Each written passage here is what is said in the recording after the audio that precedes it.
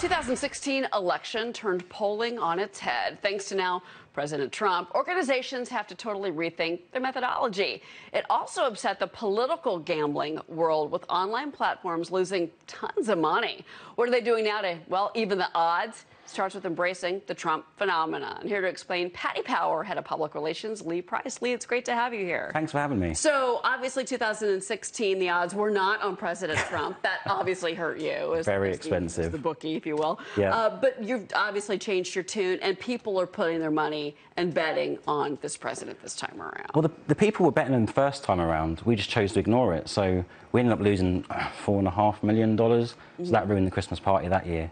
This time, he's odds on, so more likely than not to be re-elected. So it's basically, what are the odds for President Trump to be re-elected? What is the payoff? The payout, I guess. There it is. 4 to 5. Hundreds of thousands of pounds if he's re-elected, as we expect, which would take us over 5 million, which is easy to say, so every cloud. So we also had Joe Biden up there on the Democratic side. That could be the more interesting turn. Are you taking bets leading up to the nomination of the Democratic presidential candidate? Yeah, Biden's been the favourite all along, but we have had a move this week on Bernie Sanders. He's now joint favourite with Biden. They're both 9-4. That's around 30% chance.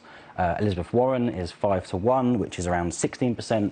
And then you've got Bloomberg, of course. Interesting mover in the market. That's interesting that Bloomberg is 7-1. That's better than Pete Buttigieg. But Bloomberg was late to the party, and he had like 45 people at a recent round. Yeah, we have a celebrity factor in the UK. If you've heard of this person, you're more likely to bet on them than if you haven't, even if they're a real politician. Okay. But last time we said that, it was President Trump, so, you know. You also take bets on some other interesting things. I have to bring this up about the outlier candidate in the Democratic Party, and it's Michelle Obama. People are still putting money on Michelle Obama to run for the Democratic ticket. That's fascinating to me. Our biggest loser is Obama, which sounds like a tweet from President Trump, but it's actually just our financial reports. Okay. She's 150-1.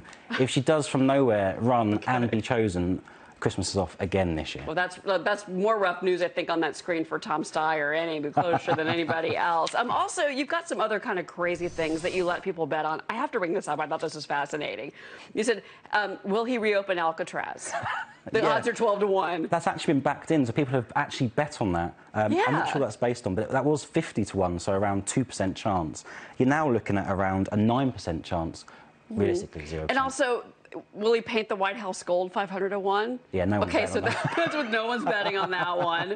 I mean, there's all kinds of things that they're going to name a Mexican airport after the president, 66-1. I mean, these are some wild bets that people are taking, though, Trump, on your platform. His popularity is unprecedented, to use the pun, with British punters, and they're just fascinated by this guy. And we have all these tongue-in-cheek markets around him, and people buy into it. And that's part of his appeal, I think. Odds that Harry and Meghan get divorced? Odds on within 10 years. Oh, boy. Within 10 years. Sorry. Yeah, got to come back on that one. The other big story of the day. I'll see you in 10 years, yeah.